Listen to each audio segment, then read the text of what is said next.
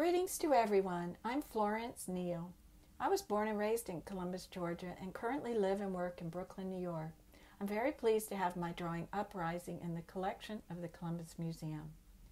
Uprising is part of a series of drawings that began in 2003 with an invitation to be in a show at Alley Culture in Detroit.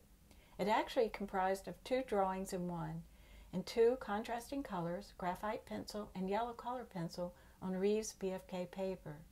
The yellow pencil signifies light, while the graphite builds up densities in gray. The two graphic forms were conceived and drawn independently. Their connections and overlapping shapes came about by chance.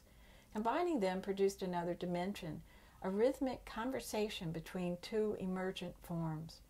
I pursue this dynamic of metamorphosis between forms in my work, watching for a rhythm in the midst of stillness, striving to maintain a delicate balance between order and chaos.